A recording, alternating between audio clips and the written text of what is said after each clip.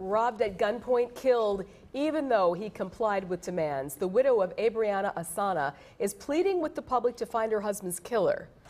Yeah, and the Milwaukee police actually have some video of a man they are calling a person of interest. Now, Brett Bagansky shows you who they're looking for. He was always positive, was never pitiful, was never mad or angry at anybody. The wife of Abraham Asana remembers her husband as warm, compassionate, and full of life. Abraham's motto was, every day is a holiday. You can never catch him angry. You can never catch him stressed.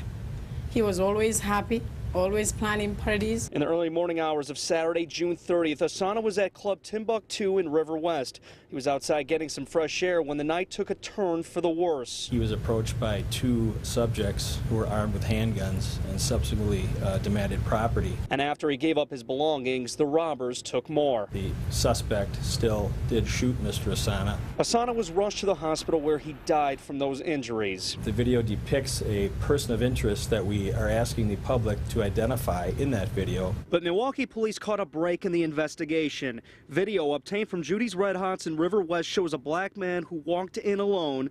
He's wearing a white t-shirt, long pants, and he has short hair. Interactions he had with people in the video, it appears that he may be from that neighborhood. Milwaukee police and Asana's wife hope people will recognize this man, a person they believe could help them in solving Asana's murder. Anybody out there with any information, whatever you know, please look into your heart, look at my face, think about my two children. And again, that man in the video, they're not calling him a suspect. He is simply a person of interest. And we should mention there is a cash reward for any information that leads to an arrest for the murder of Abraham Asana. If you have that information, please call Milwaukee Police. Live in downtown Milwaukee, Brett Bagansky, Fox 6 News. Brett, thank you very much. 5:15, time for news.